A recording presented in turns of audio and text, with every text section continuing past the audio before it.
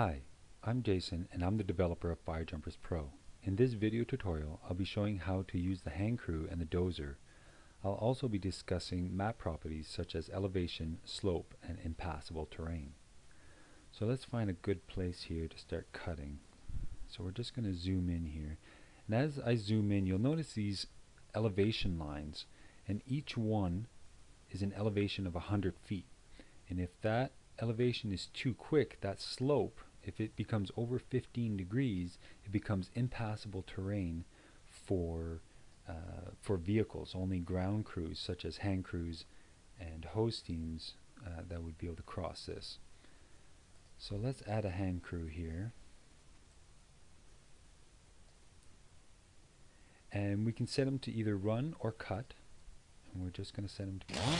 And we draw the line like this. And as he starts to cut, it will also look at the terrain type and find if there's any kind of resistance. Now right now there's a road and there's very little resistance here. So we're just going to increase the game speed because at 20 chains per hour it is quite slow.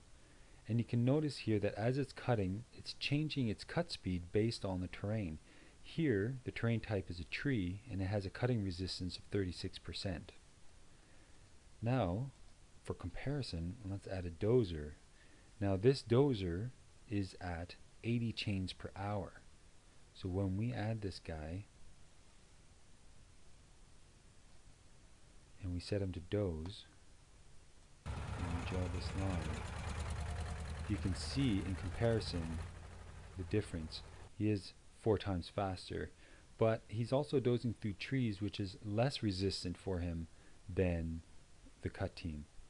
Now once he gets into impassable terrain, he gets stuck and you need to actually get him to find a better path to come all the way around. So we can find a path. Now even though there's lines here and there, there's a threshold, so it needs to be more than 6 in the 9 square that it has, so he can actually find his way through here. And so that is the difference between a Handcrew and a Dozer, and you can also create your own units so that you can change the chains per hour. Now one thing to keep in mind is that the effective radius for any cutting team is always only 1 chain in size, and so that is just the standard, but it still does a pretty good job. Okay, thank you very much.